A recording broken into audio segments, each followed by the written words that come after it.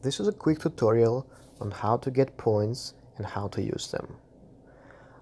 Every user can get up to 15 points every day. In order to do that, you need to log into the app or register.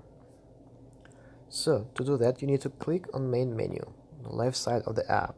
Clicking here, as you can see, I already logged in.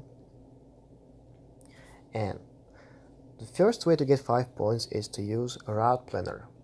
So clicking route planner app, clicking from, let's go from 60 Locust Avenue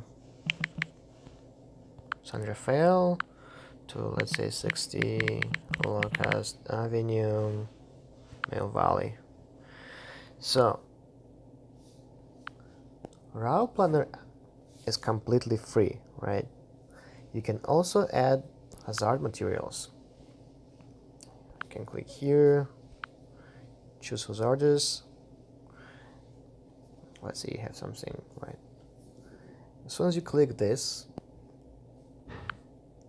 button, right, you're gonna move into the next screen.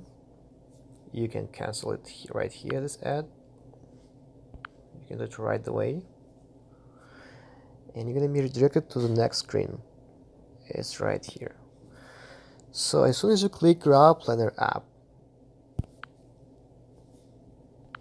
you're going to get instantly 5 points. This is one way to get 5 points. So the next thing you can do is you turn on truck stops, for example, Loves, right?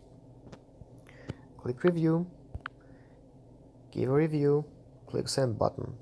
But in order to get 5 points from here, your review must be approved by another truck driver. So it should be honest. Otherwise, we'll actually deduct 5 points if we'll find out that your review is false. So it should be honest. So the next way to get 5 points is, again, go to truck stop menu, change parking status,